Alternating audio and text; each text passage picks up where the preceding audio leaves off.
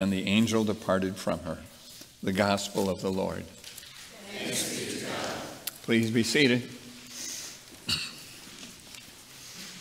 And a quick thank you for Ralph for doing that just to make me feel better, right?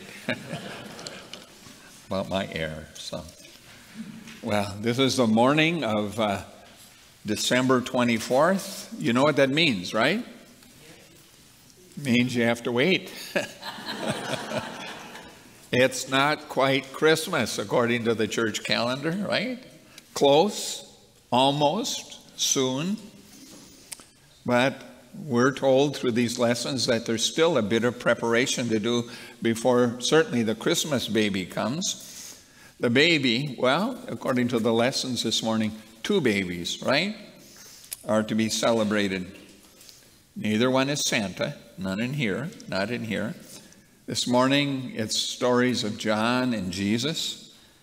You see, this morning's story about the angel appearing to Mary, the story actually begins a few verses earlier with that faithful, old, righteous priest named Zechariah, who has been given a once-in-a-lifetime opportunity to go into the holiest of holies in the temple and represent all of God's people for that day, right?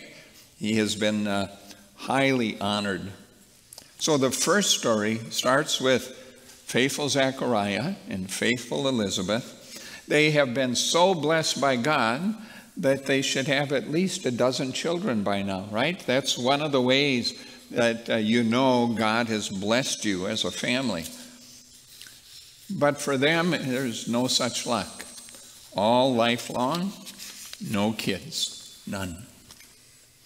Until suddenly, the angel that shows up to Mary first shows up to Elizabeth and to old Zechariah. The angel tells Zechariah, better get the baby's room ready. Postmenopausal Elizabeth is to get one of those late in life surprises that some of you might know about. The news is this couple is finally going to have a baby, and are told they will name him John. And we'll learn that story as we go forward this year.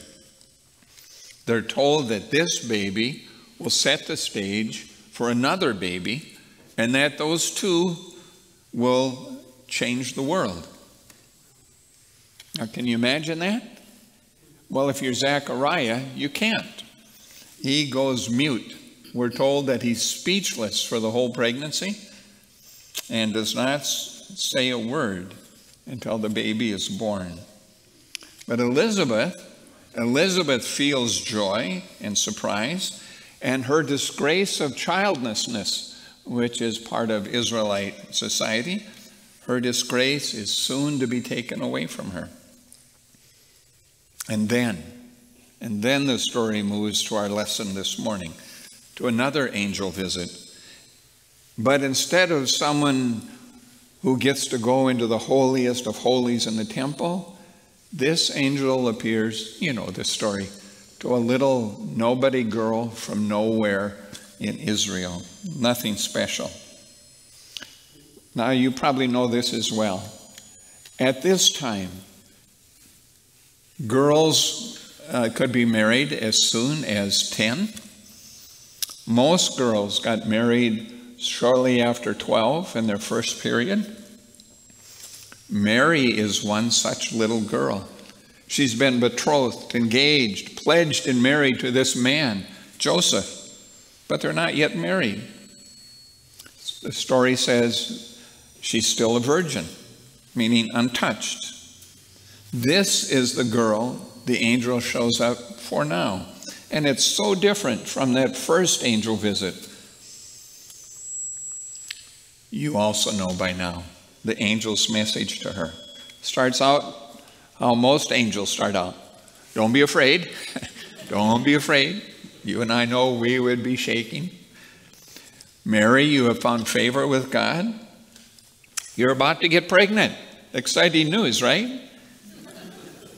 Mary is young, but no dummy. She knows how babies are made, and she's not yet ready to make any. She's not yet with her man-to-be, not in that way. The angel says something like, relax. This conception and birth to be is theological, not gynecological, right? We'll get this figured out. God's Spirit will get this done. The angel says, trust me.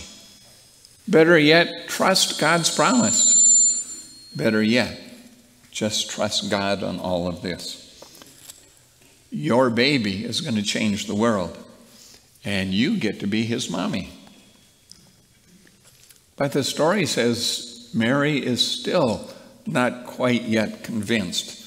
And there's good reason for her to be concerned. Pregnant outside of marriage, pregnant not by your husband-to-be. This time, the disgrace is becoming pregnant, right? Instead of not having a baby. Now, maybe you knew this too, that this is a time of honor killing, where families turn against one of their own in order to somehow save the family's honor.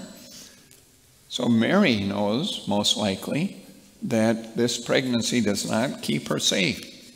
She knows the trouble that she faces and the danger that this pregnancy puts her in. She knows that she probably will be rejected by family, most likely rejected by her fiancé, perhaps even stoned for what is perceived to be adultery. She's pledged in marriage, you see.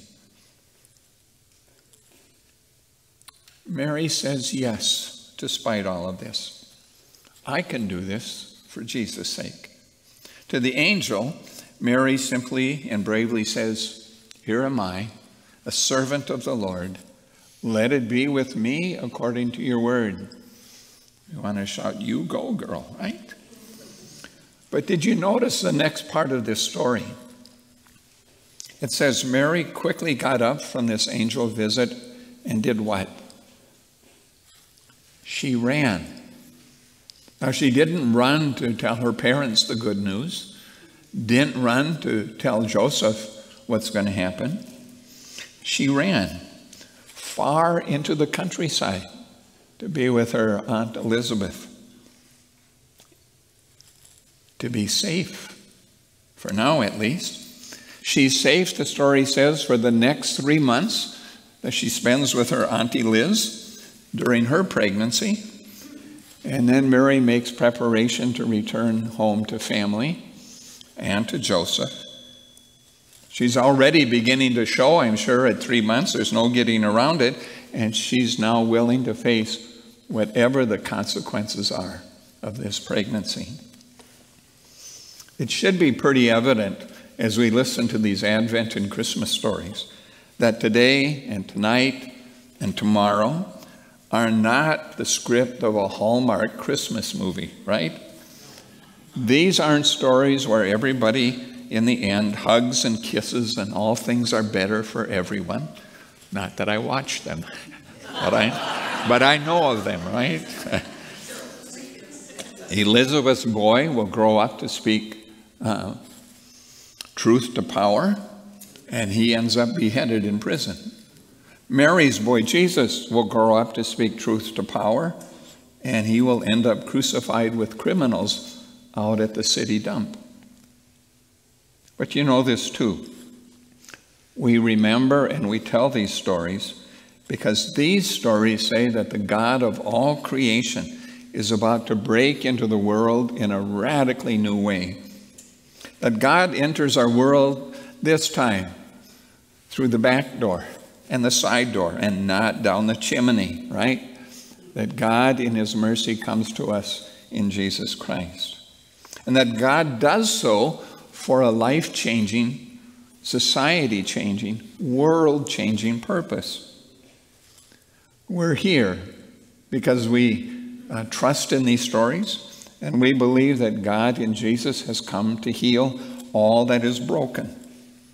We trust that God comes in Jesus to restore and redirect and remake all the whole world, as Luke will say later, starting in Judea, in Jerusalem, Judea, Samaria, and to the ends of the earth,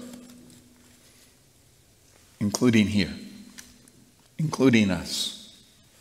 Now, Now, I've tried using some songs lately, but I know there's no Advent jingle by Mariah Carey to flower up these stories. Though, yeah, good. Though there is an old song by someone named Joan Osborne, who once asked, "What if God was one of us? What if?" Well, the stories say that God was one of us in Jesus. Then she goes on to ask, well, what if God had a name? And we say to her, God does. It's Jesus. These stories both say God keeps promises to save and restore what God has made, whomever God has made. These stories are told to you and to me so that you know you are among the ones in Jesus Christ that God is saving and restoring and healing and now sending out to share the good news. I said just a moment ago that there really is no Advent jingle for this event. And apart from Joan Osborne, there is a song, a powerful one that we sing. Little, pregnant, brave, proud Mary sings out her faith in God, in God's promises, and in God's saving grace of justice and mercy and love. Her song is called the Magnificat. Yes, that's in Latin, but it's magnificent in any and every language. So now with the choir, it's your turn to sing out your praise and your faith in God's saving work in Christ. Listen as you sing. The tune is a little bit different than Holden. My head runs right to Holden here. In it, you will learn just what it is that Jesus wants you to do, not just at Christmas, but every day of the rest of your life. So, with Mary, let it be with you according to God's saving grace too. For you too have found favor with God, no less. Amen.